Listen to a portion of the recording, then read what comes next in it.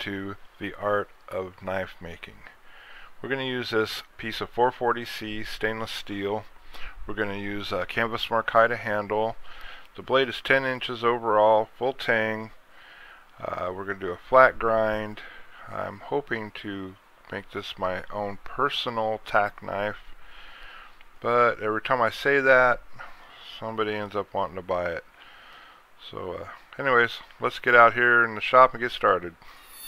Alright, so let's remove the bigger pieces of steel first. I want to do as much of the stock removal with the cutting wheel as we can.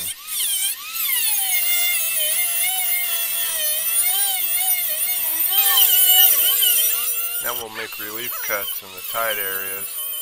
Makes it a whole lot easier to get in there and remove the stock without accidentally cutting in where you don't want to cut.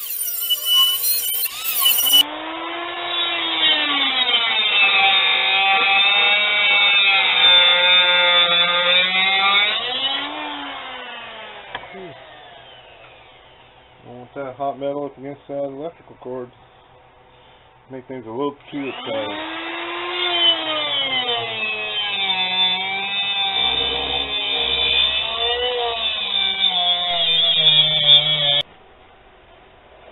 Okay, so I just took this out of the water so cool down. You know, people say you can't throw this in water when it's hot. If it's glowing red hot, no, don't throw it in water. You will destroy it. It'll crack it.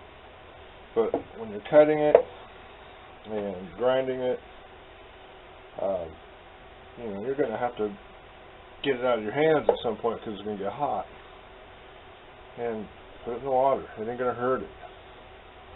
After we temper this edge, and we're in here laying in a nice sharp edge, every couple passes I'm going to be dunking this in water to keep it from getting too hot, because if we get it very hot, discolor this metal at all, and the temper's done, and we go back to reheat treating.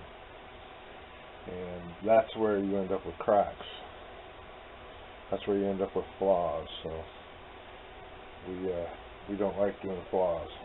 Alright, let's keep going.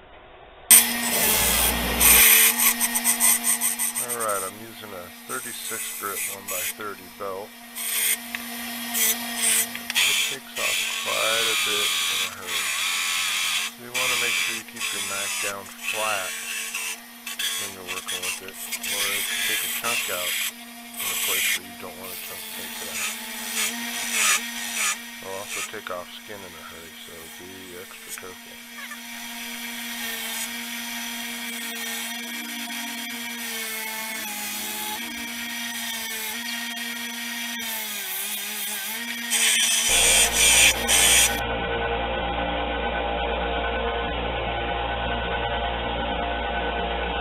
Okay, so I got my jig set up.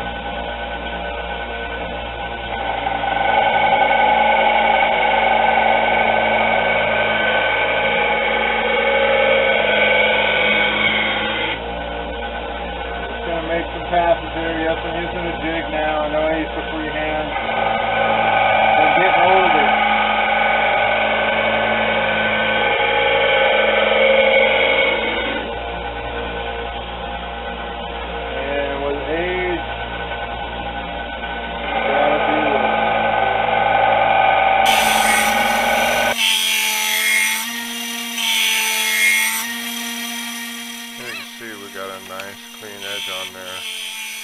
Now to do the flat grind, I'm just pulling it straight across, putting a nice and straight on the belt.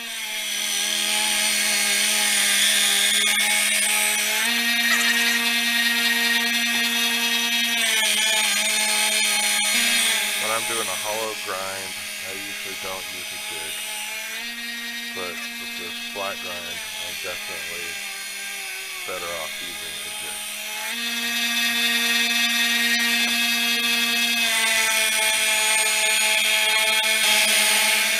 See me dip the blade in water. That's just because I want to keep it cool. The blade has not been tempered yet. When I do get the blade temper and I go in and finish the grind, I will dip it every pass.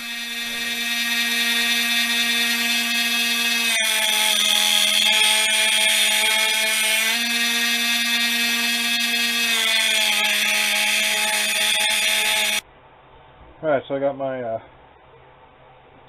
knife in my vise. I don't have a drill press.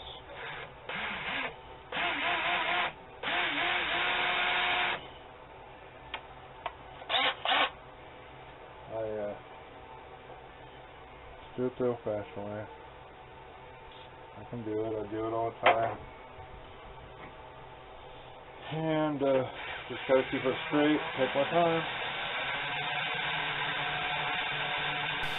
I'm not leaning down hard on the drill, I'm steadying the drill. Change drill bits. The tube that goes through the back is not 3/16, but quarter. Also change the location so it's a little better.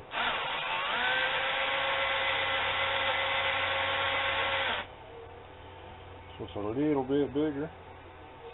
That's okay. That's what I wanted. I want to make sure it's a good enough tube that you can actually put a decent paracord through it.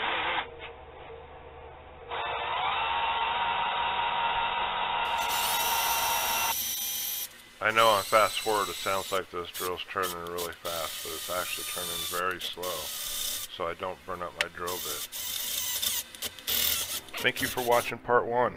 In part 2 we're going to go over differential heat treatment, and what that'll do is about 3/4 of the knife edge, the sharp edge, will be heat treated only. That'll keep the spine and the handle area flexible. That way in a tactical use you have a lot less chances of actually breaking the knife.